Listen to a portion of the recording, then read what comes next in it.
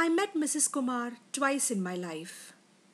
The first when I was an administrative assistant, and she the wife of a man who had climbed the slippery corporate ladder to become head of HR. She looked resplendent in her aubergine sari of gold borders and wore heavy jewelry, as if it was a wedding and not a corporate dinner.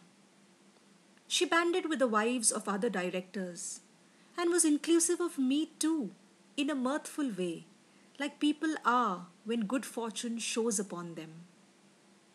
She spoke about her car, how it glided over roads. Reminds me of a plane just about to take off. Her eyes brightened.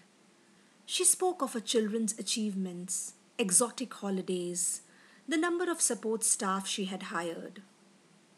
All through the party, she lovingly looked at Mr. Kumar, who, with a gang of equal men, was getting one notch closer to unconsciousness over whiskey.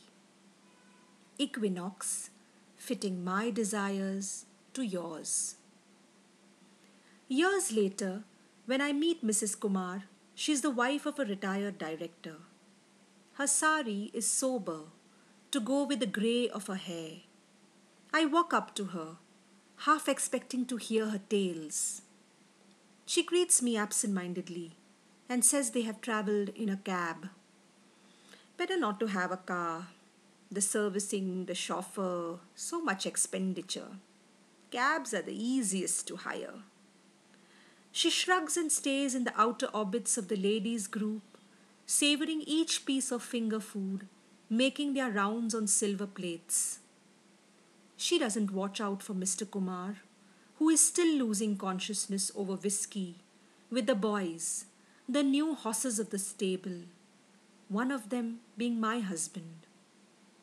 Summer attire, the second innings of our relationships.